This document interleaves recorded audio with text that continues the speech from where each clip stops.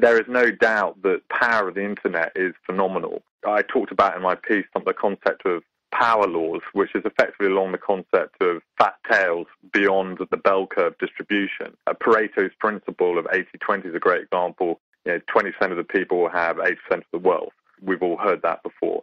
In the same concept, power laws of participation in the internet is a few people drive the majority of content within the internet. Look at King World News as an example.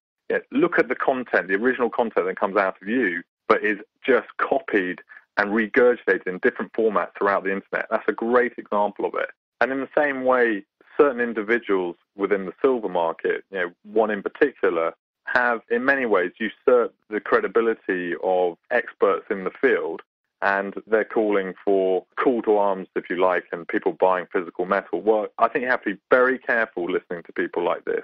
Maybe their intent is good, I don't know. The reality is that will force people who are uneducated about the market and the dynamics of the physical and paper market to buy at the wrong price. There is a good price to buy at, and there's a bad price. At the moment, premiums are very, very high, and I suspect there is more physical coming to the market than people realize. So you will be able to pick up physical metal at cheaper price.